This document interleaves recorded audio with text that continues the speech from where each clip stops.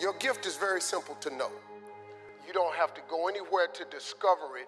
It's not in the water, it's not on a mountaintop, it ain't hid under a rock. Now this is how you know you're not living in your gift. If when the alarm clock goes off in the morning and you ain't happy about it, you ain't doing what you want to do.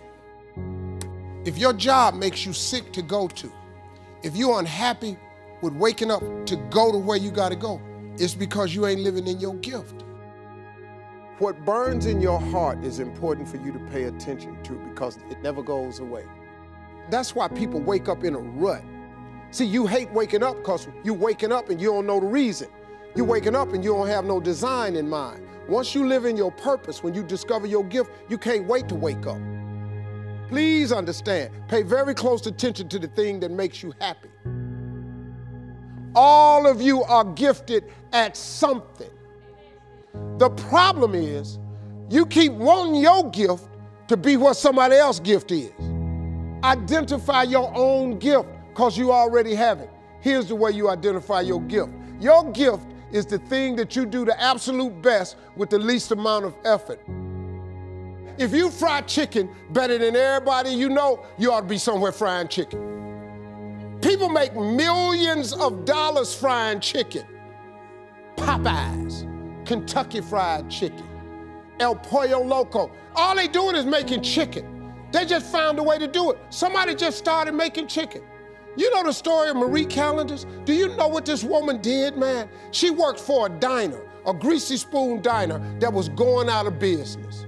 It was her only job. She was a single mother. It was her only job. She needed that job, but the diner was gonna close. So she went to the owner of the diner and said, let me bake one of my pies. People like my pies, and see if I can help you make a little money. He said, whatever, bring it in. She bought one pie in. They sold every slice. The next day, the people came in and asked for the pie. She had to go home and make another pie.